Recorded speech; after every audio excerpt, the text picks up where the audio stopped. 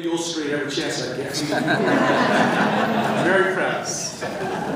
By the way, I have been part of many associations over the years. AARP, Sierra Club, League of Conservation Voters, Planned Parenthood, they all employ lobbyists, as do the car dealers. But I've certainly never been a lobbyist.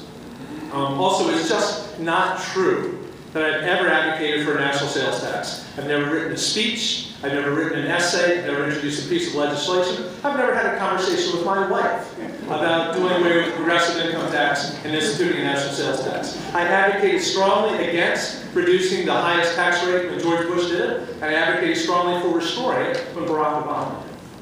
Now, I agree with Patrick that affordable housing is state, local, federal responsibility. Local governments clearly with a commitment to planning. And by the way, you get significant variations in local governments. You get some like Alexandria who made a very big commitment to affordable housing, and others have happened.